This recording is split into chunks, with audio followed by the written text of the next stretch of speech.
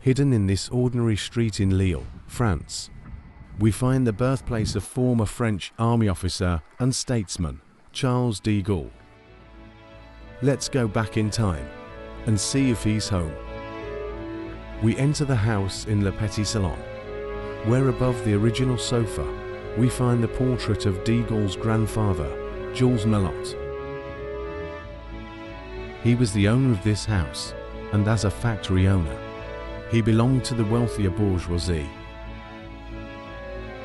In the large salon, we find the place for entertainment and where he worked. Although Charles was born here, he lived in Paris since he was 3 months old. Charles' father, Henry de Gaulle, worked there as a history and Latin teacher. Before that, he was a soldier and fought in the Franco-Prussian War. During the holidays, he and his wife Jean returned with the children to her parental home in Lille, where the table was of course festively laid. Next to the dining room, we find the winter garden, a glass room that was a sign of luxury in many 19th century bourgeois houses. His sister Marie-Agnes once said that as a child, Charles was already in charge of the French troops here with toy soldiers, and sidelined his nephews.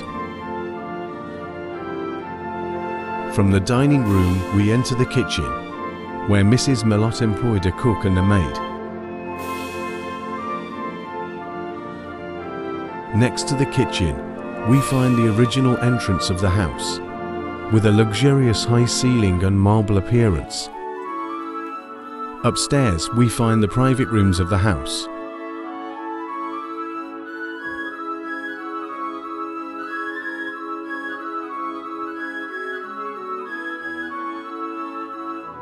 In addition to the box bed, Grandma had a large and luxurious room, with even a separate prayer room.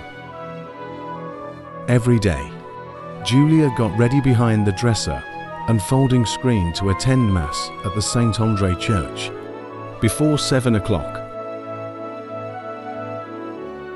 We then enter the guest room, where 6-year-old Charles stayed in the winter of 1896 because his brothers and sister in Paris had scarlet fever. And can you imagine that a French president at the age of 17 studied at this table to pass his high school exam? The adjacent lingerie was a status symbol in the 19th century and is one of the 3 rooms that was restored in 2020.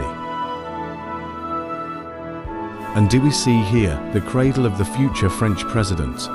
Although the exact location of the baby's room is still up for debate, the last room of the house seems to be the most logical place.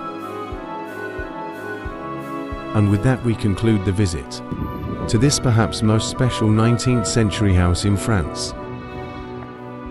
Thanks for watching, and see you again in one of our next videos.